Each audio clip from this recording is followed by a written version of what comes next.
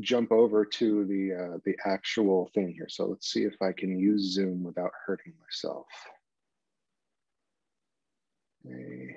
Should be able to see blank desktop and okay, can we see that? Does that come across? Awesome. Okay, so again, thank you for having me. Just a quick little background on who I am and why I have any clue what I'm talking about, moderate though it may be.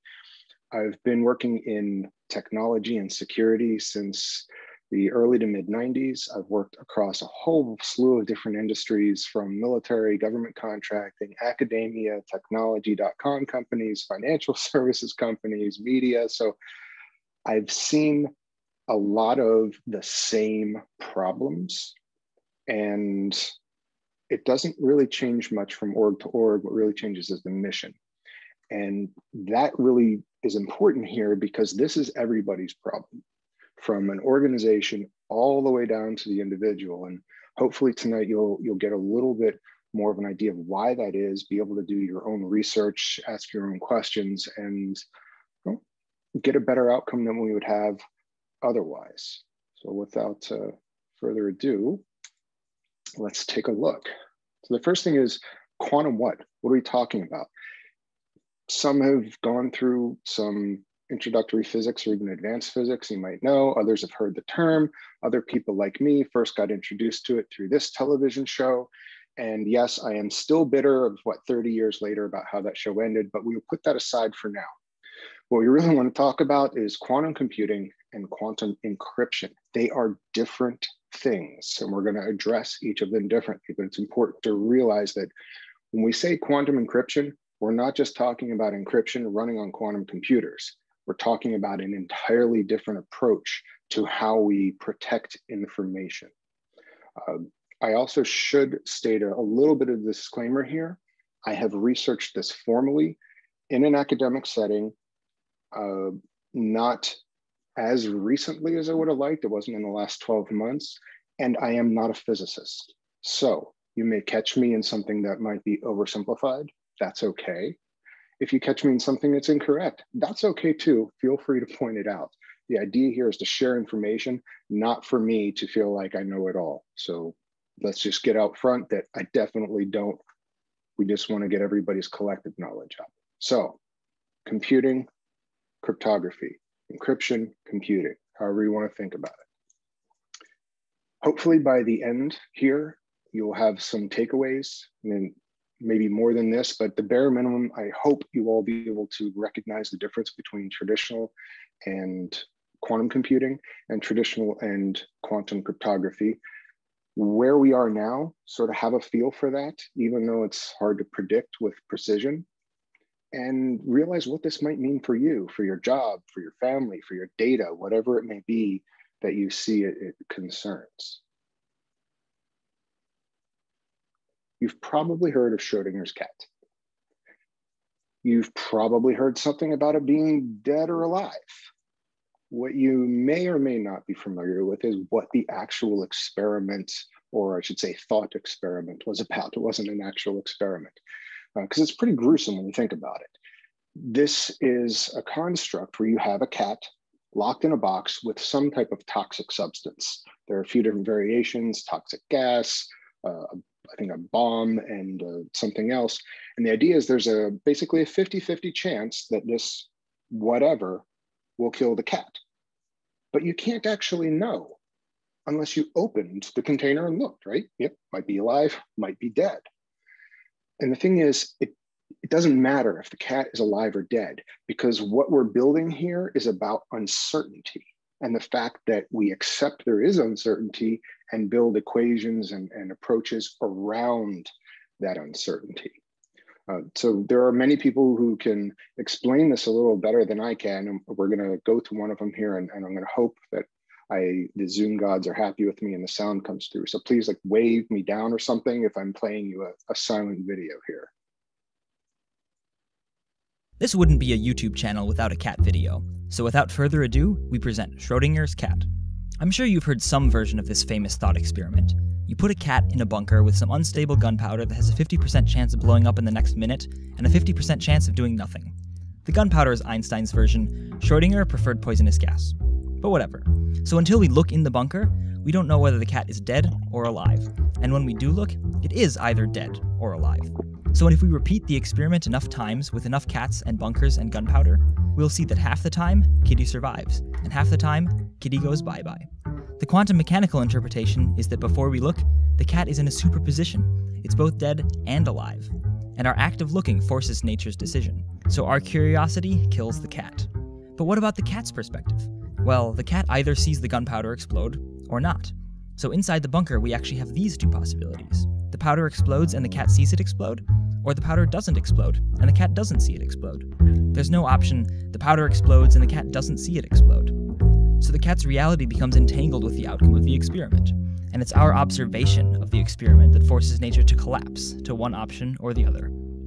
But we're like the cat too. Either the cat dies and we see it dead, or the cat lives and we see it alive. So who's observing us to force nature to collapse to one reality? Or do both possibilities happen in parallel within a larger multiverse?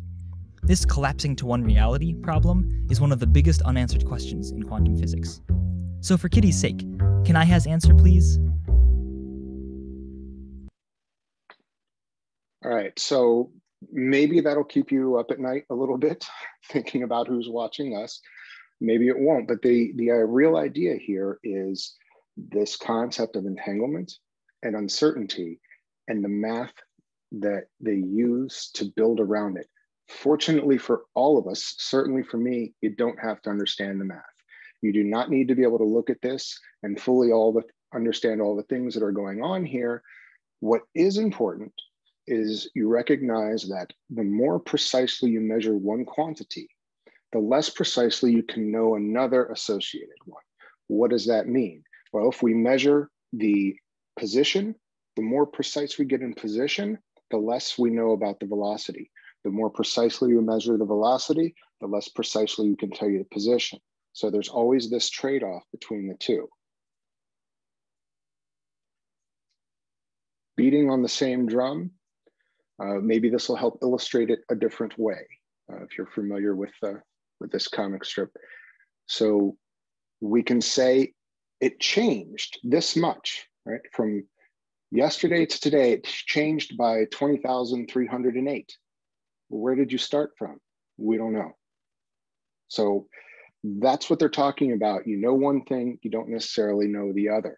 Again, you don't need to understand this to understand why it's important. This is just sort of a foundation for exploration later. So let's start talking about the real differences in computing.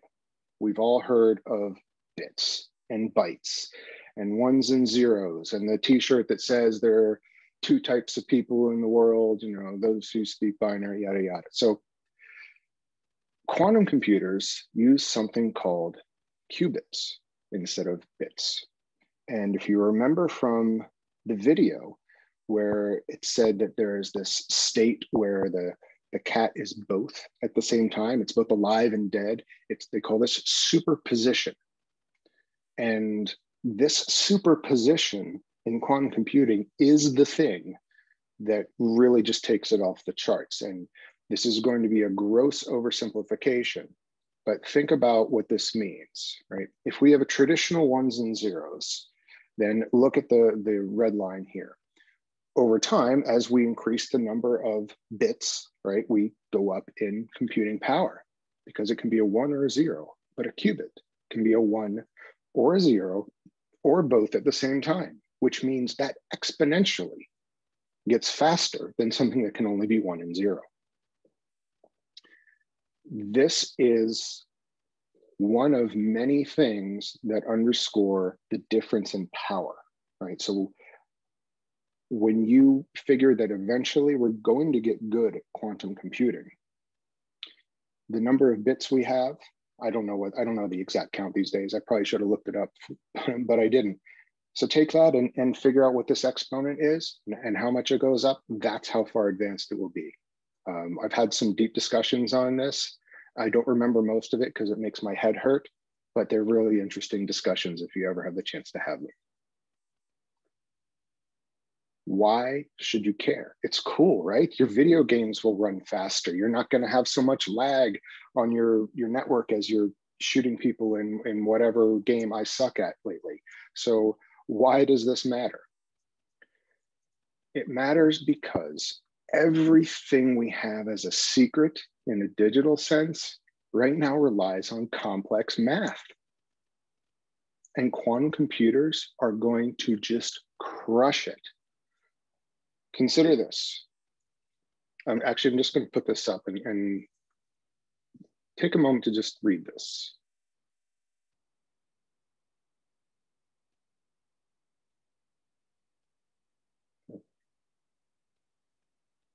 So if you are not familiar with Sycamore, this is Google's quantum computer, and this is old news. I think this is 2019 is when I yanked this thing.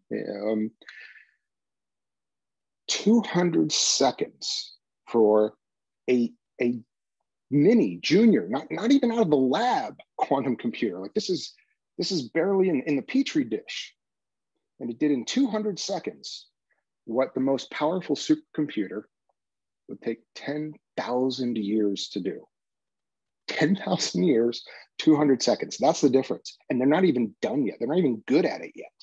So let yourself just sort of come to grips with the fact that everything we think of as a hard mathematical equation, the motion of stars, how black holes work, encryption and protection is gone.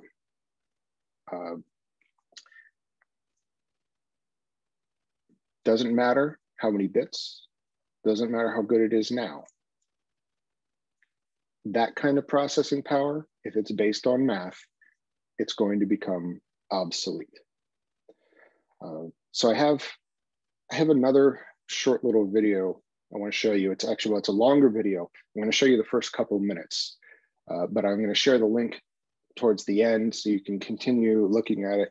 This is going to help you understand a little bit about how and why this works. And I'm sort of drawing on the same resource of people who can hopefully explain a little bit better than I can.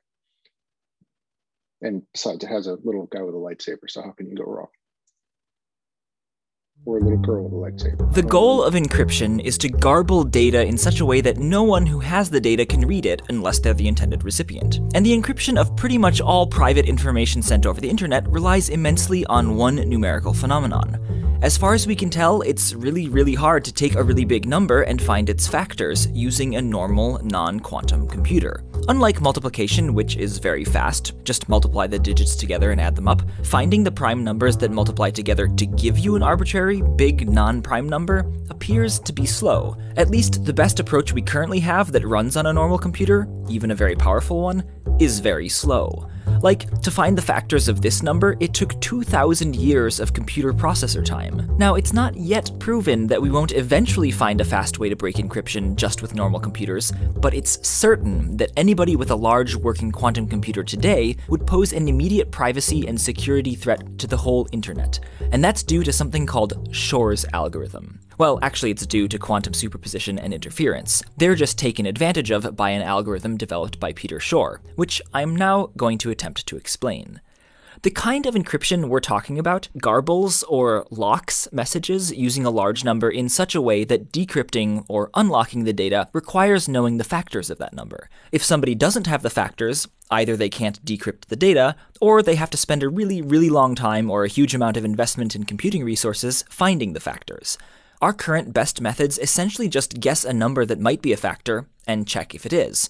And if it isn't, you try again, and again, and again. It's slow. There are just so many numbers to check that even the fast, clever ways to make really good guesses are slow. For example, my computer took almost 9 minutes to find the prime factors of this number. So if you used this number to encrypt your data, it would only be safe from me for 9 minutes. If, on the other hand, you used a number like the one that took 2,000 years of computer processor time to factor, your data would definitely be safe from me and my laptop, but not from somebody with access to a server farm. This is similar to how putting a lock on your door and bars on your windows doesn't guarantee that you won't have stuff stolen from your house, but does make it take more time and more work. Encrypting data isn't a guarantee of protection. It's a way of making it harder to access. Hopefully enough harder that no one thinks it's worth trying. But quantum computation has the potential to make it super easy to access encrypted data. Like having a lightsaber you can use to cut through any lock or barrier, no matter how strong. Shor's algorithm is that lightsaber. All right, so there's another 14, 15 minutes of that. Like I said, I'll share the link. It's very cool stuff, especially if you kind of a nerd like I am. But the part that is important to remember is this change in how quickly we can determine those primes, addressing that NP hardness. It's not just the future.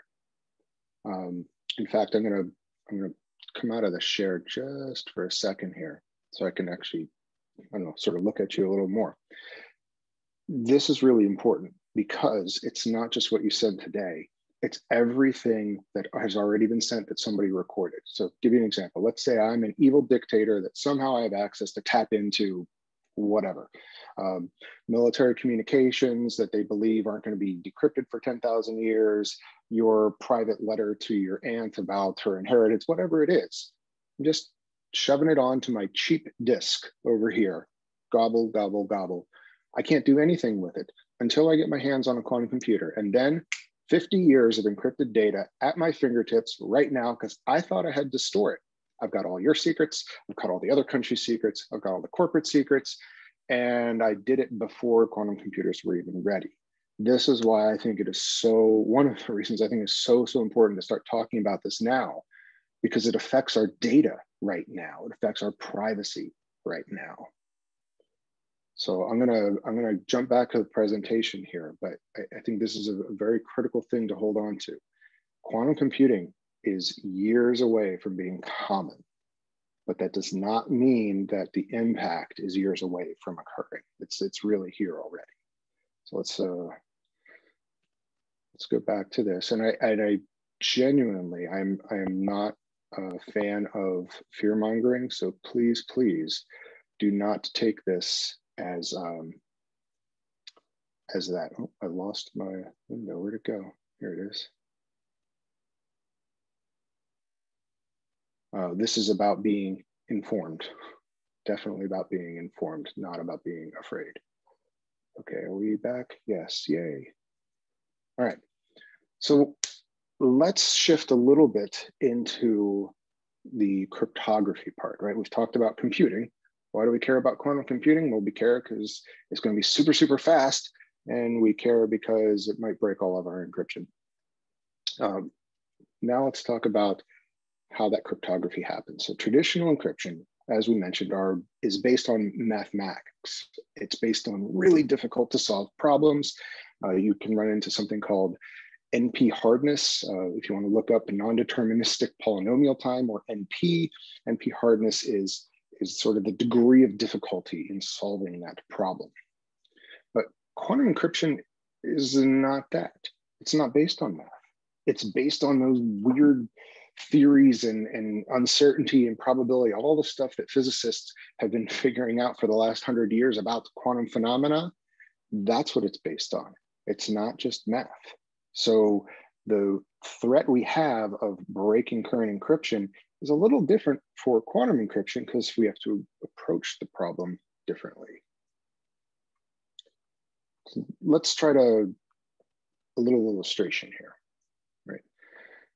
If you have looked into this at all, or if you look in the future, you're going to run into these terms Alice, Bob, and Eve. And all they mean are A and B and an eavesdropper, right? So two people talking and someone in the middle trying to catch it all. With quantum encryption, right? Quantum cryptography, because of the nature of that, by examining position, we change velocity, or by examining velocity, we change position. What we affect that, we can't determine it as well. That phenomenon, or related set of phenomenon, means that if someone just views the encrypted stream, they're going to change it, which is going to be like an alarm bell ringing to the people who sent and received it. They will now know someone tried to listen, even if they fail, right? So if you have an eavesdropper come in, whether they succeed or not, you can now take action knowing communication was compromised. I can send a message to a war-torn country and say, hey, here's the escape route I set up for you, and know for certain that no one else intercepted it. It only went to the place that was really important. That's something we don't have. We do not have that level of non-repudiation, or, well, actually, it's not really non-repudiation. We don't have that level of verifiability with computing right now. So this is a huge plus, right? This is for personal privacy. This is something we've strived for in encryption and other things that we might be able to get in a very different way. But how do we set this up, right? We have to exchange a key or do something. How do we send the message without the eavesdropper knowing the same keys that we do? And there's a very specific means of doing that called QKD, quantum key distribution. Don't worry about what these look like. I promise in a slide or two, this is going to be much more clear. The thing that's important here is both Alice and Bob are going to choose, think of it as an optical filter. It's a little different, but they're going to choose a filter. If you just think about a light on either side. And they're going to decide on, is it a 1 or a 0? And what's the polarization basis for each slot, right? So they each have a, what is it, 8-bit slot, and they send it to each other. Once they get it, they overlay, right, one key on top of the other key and see what matches up. And that becomes their sifted key, right? So this is the way that they don't even have to talk.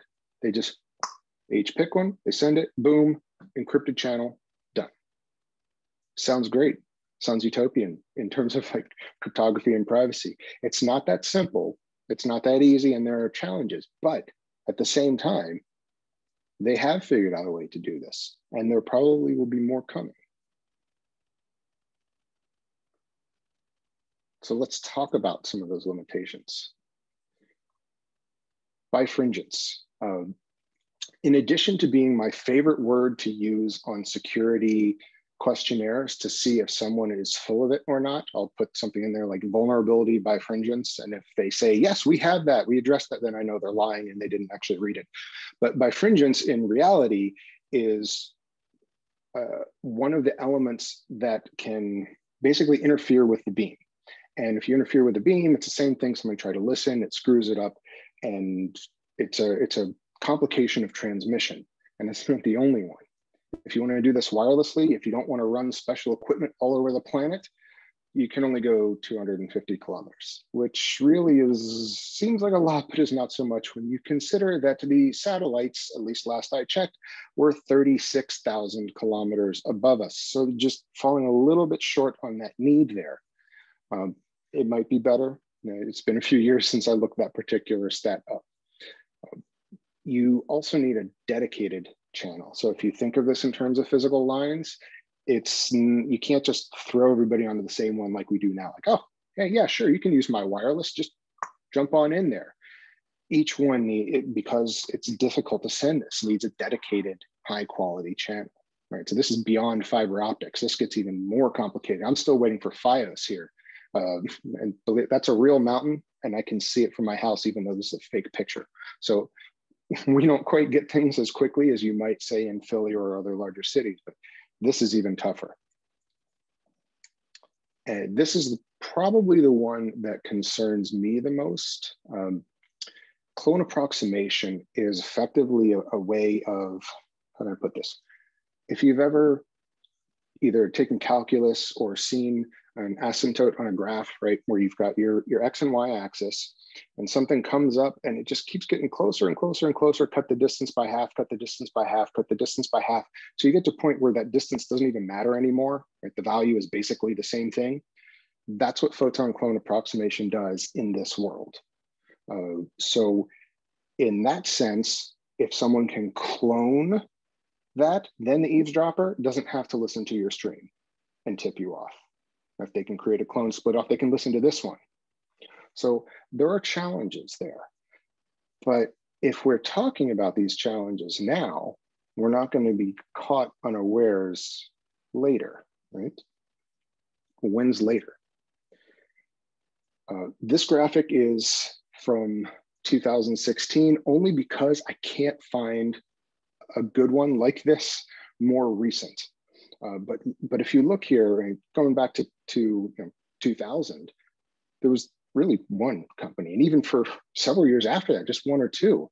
And then around 2011, 2012, exploded. And I suspect that if I could find one like this now, it'd probably be 3, 4, maybe even 5 times as big, because you're going to see Microsoft getting involved. You're going to see Amazon getting involved. You're going to see all these people piling in.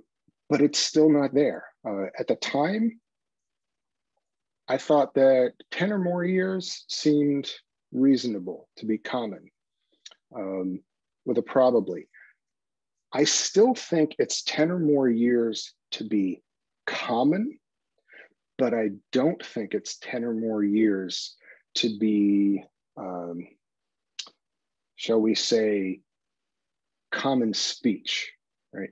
So I think you're going to start to see this come out more and more at tech conferences. You might even occasionally start to see it in a commercial here and there. Within the next 2 to 4 years, I would guess. This is coming into cloud now, but think about where you are and what you may or may not know about quantum before we started talking today. If you were at 0, well, 2 to 4 years from now, you're going to know a lot more. But 2 to 4 years from now, everybody else that wasn't here, everyone that's never heard of it, that isn't working in technology, they're going to be at 0 at that point. And trying to make this common and change it is still, I think, at least 10 years-ish away before it's truly there. I want to come back to something. Right? So this is where we talked about the 200 seconds versus 10,000 years item. There's some debate on how we measure the effectiveness of a quantum computer. So I mentioned that was old news. I think that was 2019. This is a little more recent. I want to say this one was 2020. But IBM, of course, everyone wants to be dominant, saying, "Oh, hey, you can't beat our supercomputers." But even their complaint about, well, you're not really as good as you say you are, still beats the pants off of them, right? The quantum computer still knocks out in 200 seconds what IBM at their best is promising is still going to take 2.5 days with special programming and extra memory and a whole bunch of other extra accommodations that are not actually used in common practice. So there's a how should I say this? There's a set of fights coming regarding quantum computing, quantum encryption, and what we do with it. And this is going to be the one that's in public. This is going to be the visible one. This is Google versus IBM versus AWS versus Azure versus whoever else jumps in the pool.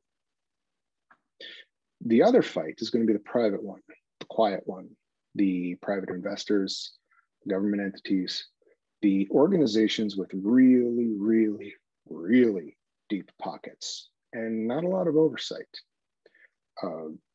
That's the thing that I hope these discussions can overcome, that knowledge can overcome. If this research, this advancement, this approach is done in full light of public eye, open source type philosophy, and bringing this out truly for the benefit of all of us, for our planet, for our people, for extending our searches into space. We want that to happen out in the open.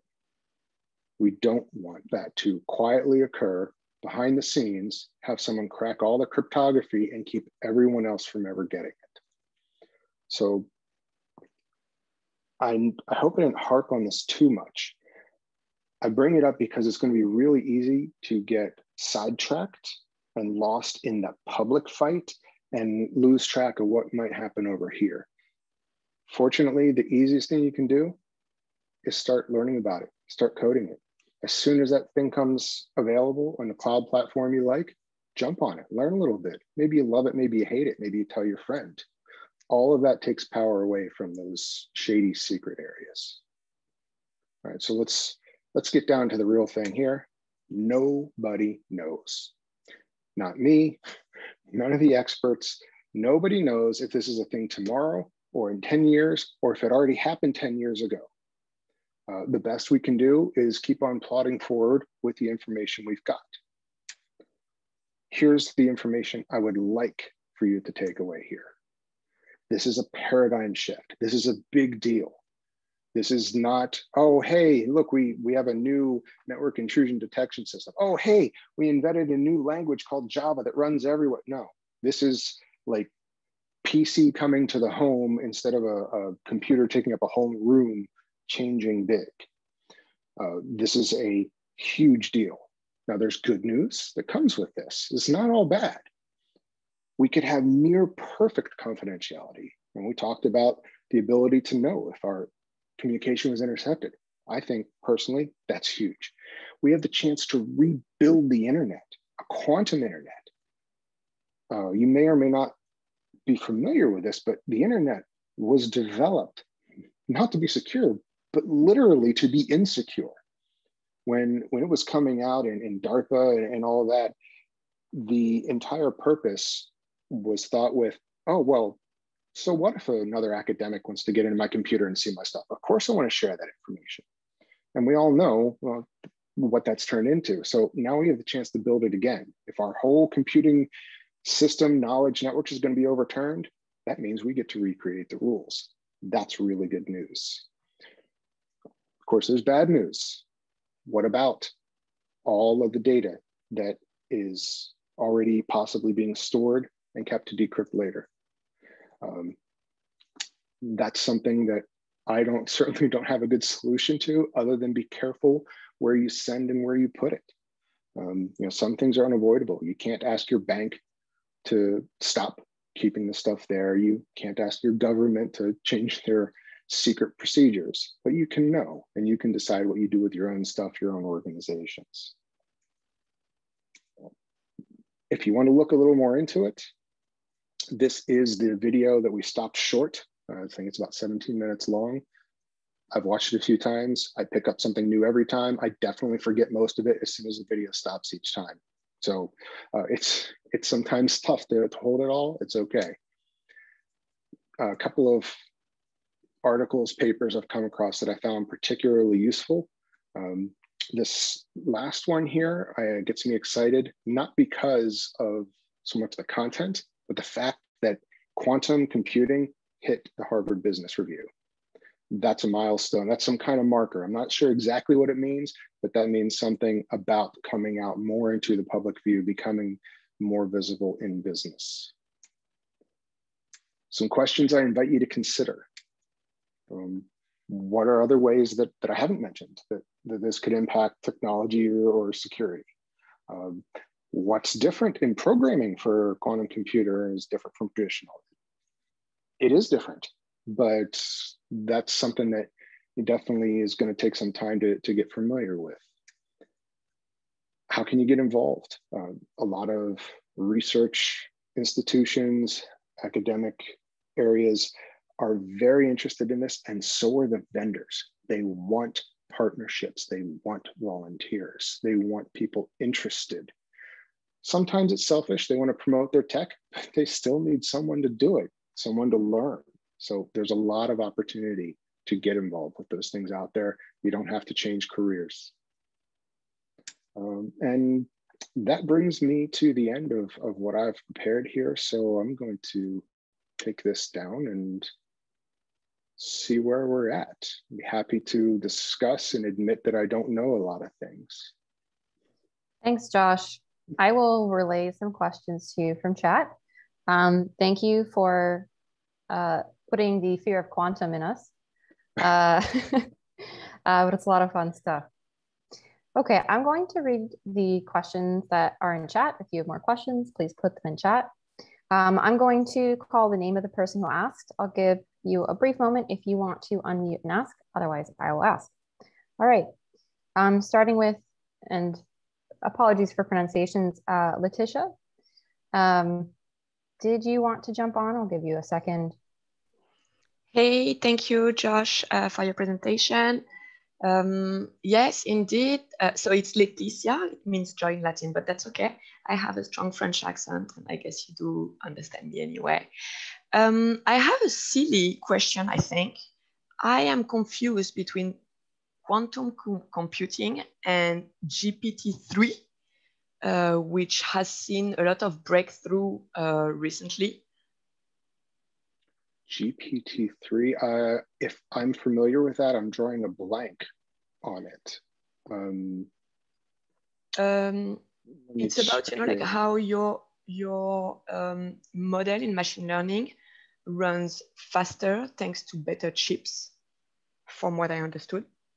Oh, so I have to just admit ignorance here. If I did anything, I would be purely shooting in the dark. But I can tell you this, as soon as we hang up off of this call, I'm going to be reading about GPT-3 because it looks interesting, but I'm not familiar with it. So I can't make that contrast. I'm sorry. Okay, no worries. Thank you so much for the presentation. It was great. Yeah. Oh, thank you. I'm very happy to be here. Thank you for the question, and thank you, Josh. Next question is from Pam. Pam, did you want to ask or do you want me to ask? Oh, yeah, I'll go ahead and ask. I think you kind of broached on that, but I'm really like, I have concerns around who owns the power of quantum computing and who will, like, is there concerns around, like, if there's regulations, responsible regulations and ethical regulations and guidelines? Is someone taking a look at this? Because whoever owns the power, you know, owns the, I guess, the world I keep thinking about. As far as I know, there is no, I don't know, central body that's been established to address it. There definitely should be, and I'd even go so far as to say it probably should go hand in hand with anyone that's defining ethics for artificial intelligence. Yeah, because that's just a matter of time too. When AI is a person, we've been predicting it for at least since iRobot, you know, the book, and quantum computing is such a jump that might be the spark. So I think it's critical, and I don't know of anyone doing it. And if no one's doing it, it might be a phenomenal thing to start grassroots, you know, an organic. Hey, you know what? Let's just start coming up with what was the Asimov's thing, the 3 laws of robotics. Well, maybe we have the 3 guidelines of quantum. That's a great idea. I hadn't really thought about it that way, but it's important. Oh, I think so, absolutely. That was really my question. I might have more later, though. Fire away. Thanks, Josh and Pam. At this point, there are no more questions in Zoom chat, but I do have a list of my own questions. So if people want to reflect a bit and ask questions, I'll buy you some time. So the first question is, how can I use quantum computing to get rich mining Bitcoin?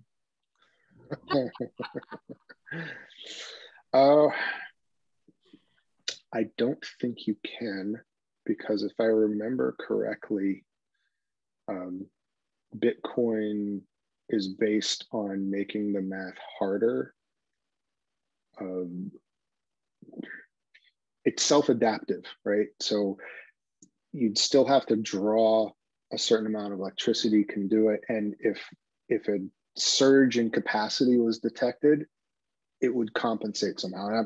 This is a blockchain thing I'm going to stumble on, but I don't think you can do it, because I think that Bitcoin was actually made to prevent something like that. Maybe not thinking about quantum computing, but definitely thinking about differences in computing power. I wish we could, because then we could all get rich and spend the rest of our lives traveling the world warning people about quantum computing. Thank you. Next question I have, so I'm not a physics expert, with quantum entanglement, you have these coupled photons, right? So what is it? Why do you need to transmit anything if your entangled photons will change state with each other without moving? Great question. Maybe we don't. It's only relatively recently, at least that I've read, that they were even really able to prove the entanglement over any type of physical distance, right? It's always been theoretical. And I can't even remember the distance it was. I can't remember if it was across the room or across the hall or across the planet. It was something that they published recently where they demonstrated that changing it in one affected the other. So we're just not good at it enough yet, but that actually might be the answer. We might not need it in anything. And if you really want to get crazy and I don't want to say conspiratorial because it's now coming as factual news, this information coming from the US government about UFO reports and acknowledgement that there's something that moves really fast through air, through space, through water, through whatever, could use something like that. I mean, it could literally be that. So for all we know, you literally just set the tone and solve the problem. We just have to figure out the math. That would certainly make it easier to replicate data if you don't actually have to replicate it. Yeah, instantly, right? Yeah. Mm-hmm. All right, Meg, the floor is yours. Hi. Hello. I had 2 questions. One was, who do you think is going to kind of break into the quantum field first, black hat or white hat? I think it's almost like Schrodinger's cat, right? It's almost 50-50. I hate to say it, but I think if we left the world to its own devices, it would be black hat, because the motivations of greed and control and power tend to move along faster and with less regard for the destruction than the motivations of altruism and making the world a better place.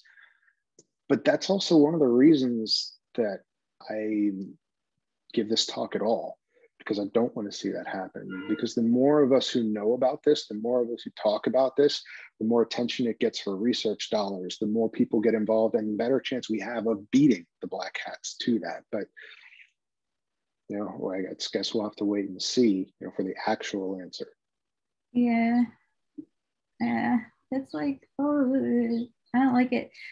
Yeah, I agree. Also, Alicia brought up the quantum entanglement. Is that in the same like wheelhouse as dark matter? I don't know if I've ever heard those two connected, but that's a really interesting theory. What we know about dark matter is basically nothing, other than we know we don't know a lot of stuff. Yeah. I'm gonna have to give that one some thought, because it certainly could be. You know, we're learning new things about dark matter all the time, and the idea of entanglement would lend itself well, even if something was literally on the other side of the universe, right? They're still connected. That time, space shouldn't matter. That might be a huge component. That's a great avenue of research, I would think. I mean, all of my knowledge is purely based on science fiction novels. So great place to start. Yeah, it's like other people's theorized thoughts come to life. But oh, but I think actually that's a strong thing. I mean, put it this way. I mean, you did quote Asimov earlier, so. Oh yeah, Asimov. I am a big fan, and I initially was pursuing a physics degree, and then I learned that I would rather stab myself in the eye with a fork than actually practice physics all day, every day, and research it. What I did love was the ideas, the big things. Like, oh, well, what happens if you go into a black hole? Well, how do we travel through time? I'm not the guy that the person that's going to go and figure that out and do the math, but I love thinking about the possibilities and ideas like yours of, well, hey, well, maybe quantum entanglement does have something to do with dark matter. That's not going to come from the person head down scratching out numbers. They're not up here thinking about this larger thing. They're down here focused on this micro thing. So, but you need both of those to solve the problem. I think science fiction is a wonderful place for those kind of ideas and coming up with stuff that we don't have yet. Cool. Thanks, Meg. And thank you for your answers, Josh. We do have another question from Joanne. If you'd like to ask it, feel free to unmute, or I can ask for you. I've got my kids coming in and out, so if you could, please. Yeah, sure, no problem. Will quantum computing be able to reduce the delay in communication between here and Mars and make it possible for real-time communication? I don't think so, simply because the transmission isn't something that the computing can help with, right? That's a little, unless we get into the entanglement thing, which really gets into a different aspect of quantum mechanics, quantum physics. It could, in theory, do a significant compression, right? Allowing you to do maybe like a 1 second burst and send all of human history across in one shot, something like that. But I don't think it would necessarily change the speed of transmission. Again, with the caveat that if we sort out this whole entanglement thing where you change an electron or a particle over here and it affects a particle over there, then all bets are off. That changes everything. But what I know of it today, no, I don't think it could have that impact. But it would be cool if it did. Thank you. Okay, more of my questions. So you did talk about how this will potentially change current programming languages, more of a question to us. So maybe you can answer, have you been writing software for quantum computers, and what language do you use for that? I have not been able to get access to a quantum computer.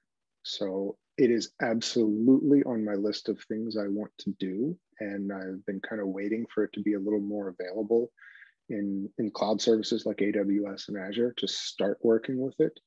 I can't remember, there is a particular language that's kind of emerging for it, but I can't remember the name of it.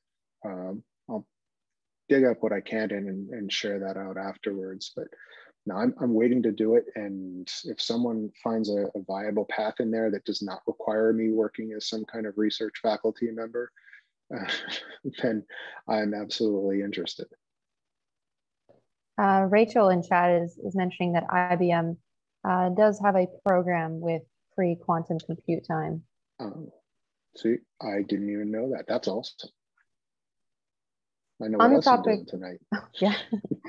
On the topic of programming, maybe this is an oversimplification. Would we have to change some of our understanding of data types from binary to ternary in order to adapt to the 3 different states? I think it would depend on the level of programming you're doing, right? So if you're in a high level language, you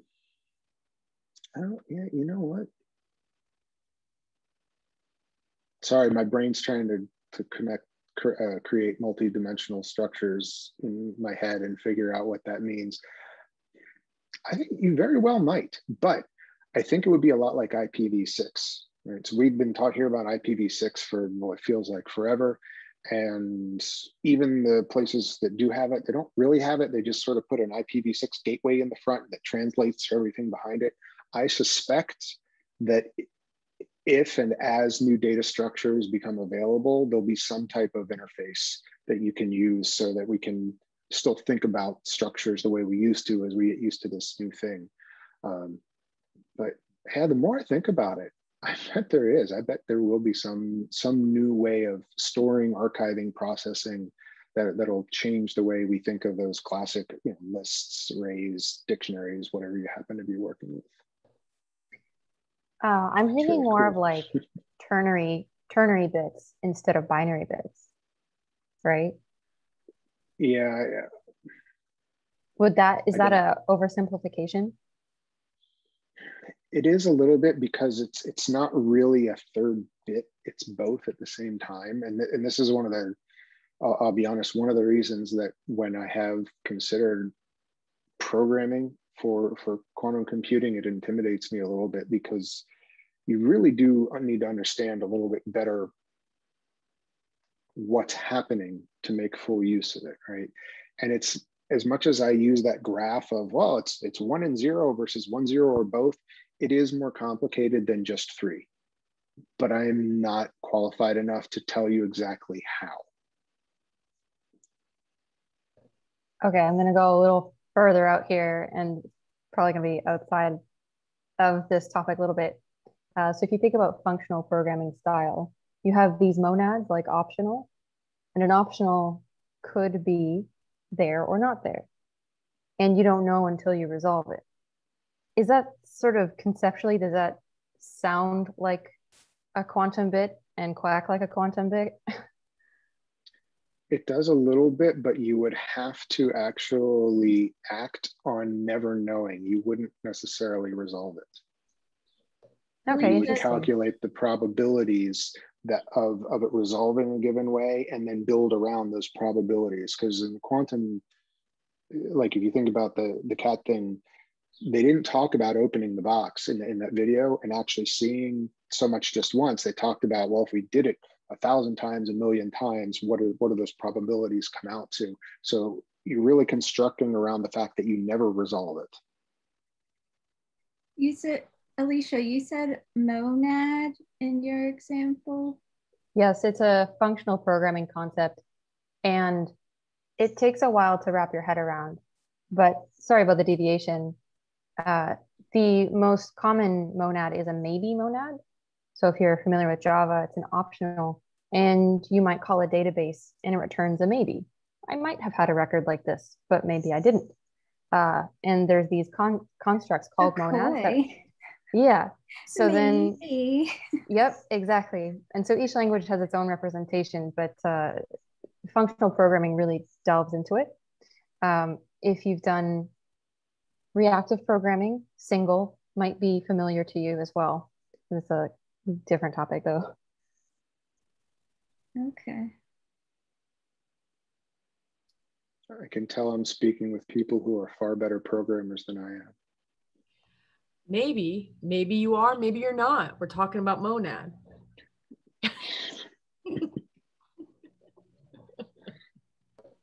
All right, I think that's all we've got in chat, and I've run out of questions and started deviating into other topics, so I'm good.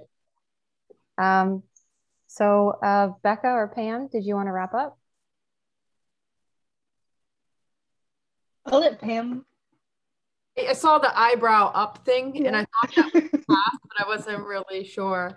So I just want to say thank you so much, Josh. I thought that was so interesting. I actually sent a message to Becca and let her know that I don't think I'll be able to sleep tonight. So thank you for this nighttime horse, like this thought process. But we really want to thank you on behalf of Women Who Code in this group. Thank you for being a phenomenal ally today for us, and we hope to actually have you back. I mean, I do. So. I'm super honored to be here. This is something I'm passionate about, and I like to share the information. I like questions I can't answer, because that makes me think. I go back. I'm telling you, I did not forget about GPT-3. That's on the list. The stuff about entanglements on the list. So I love doing this, and it makes me happy knowing that we can get these conversations going, because much like with open source, the power really is there when people have it, and it's not hidden in a dark corner somewhere. So that's fantastic. I'm so happy this group is here. It's so cool to see everything that you're doing, and that's just, thank you for having me. Great. And we'll wrap up, and then sorry about that. Bingo. My dog just called bingo. We'll get the slides out, and Alicia just put that she'll have the links and stuff in Meetup. So thanks again so much.